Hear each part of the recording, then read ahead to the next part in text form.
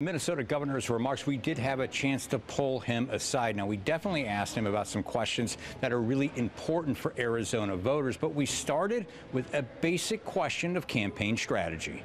It's been trending for Trump in Arizona. Trump is now up by about 2 points. It's super close in Michigan, Pennsylvania, and Wisconsin. Should you be spending more time there? Or how important is Arizona? Do you really think you can win it here? Well, I was in Scranton last night, so we can do both.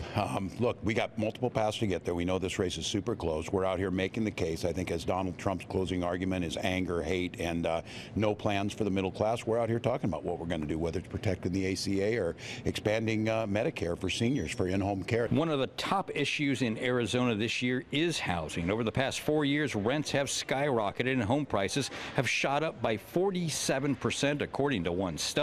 Harris and Wallace proposed fixing the housing crisis by helping first-time home buyers with a $25,000 down payment assistance program. But progressive Democrats in Congress last month introduced a very different housing plan where millions of new affordable homes and apartments would be built with federal money.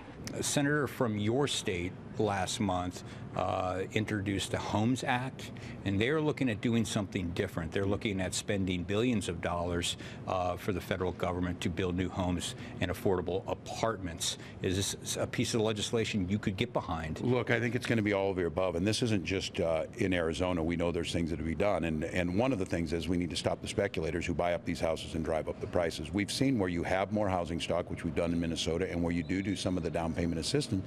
Minneapolis, for example, has seen 12% more houses. Rents actually went down 4% this last year. And given the events of today, we asked Mr. Walz if he would do anything different from the current Biden-Harris administration in its handling with the Middle East, and it wasn't clear that he would.